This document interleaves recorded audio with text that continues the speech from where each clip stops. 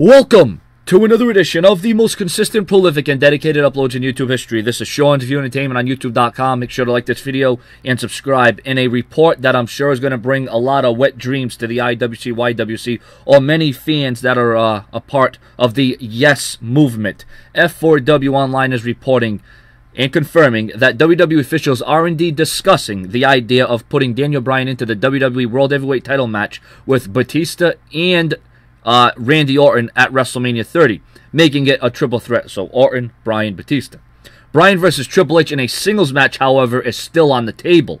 As noted, WWE officials are holding off any big decisions, at least until the Elimination Chamber is over. And I think that's where the WWE are playing things safe. But then you got this whole CM Punk debacle that's almost overshadowing what Daniel Bryan wants to, succeed at, being the WWE World Heavyweight Champion.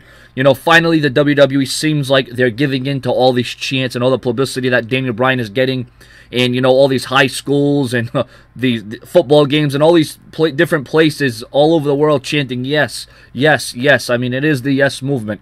And I guess the WWE had no other alternative but to cave in. And this would be, I guess, the feel-good moment of WrestleMania. But how's Batista going to take this? How's he going to feel? Because Batista probably was under the impression that he was going to be the next guy, that he was going to be the guy to carry the ball and become the WWE World Heavyweight Champion. I just hope that this time around, if Daniel Bryan is indeed going to become the WWE World Heavyweight Champion, that they give him the championship longer than a cup of tea, longer than a cup of coffee, hell, longer than a week.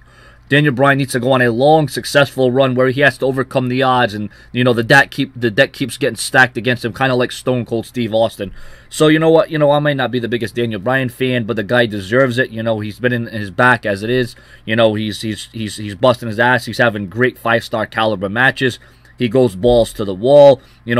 And I can't come on here and say he doesn't deserve it or he shouldn't win it, because at the end of the day, Daniel Bryan is what's best for the fans. I'm not so sure if it's best for business, because like I said, it doesn't amount to money. It doesn't amount to higher ratings. It doesn't amount to higher merchandise sales, higher pay-per-view buy rates, higher ticket sales. It just doesn't amount to that kind of thing. But you know what? Maybe if they keep shoving Daniel Bryan in your face and you have to accept it, maybe he'll become the next John Cena or Randy Orton, and he keeps shoving in your face and you have no other alternative but to accept it. Your comments and your opinions, subscribe.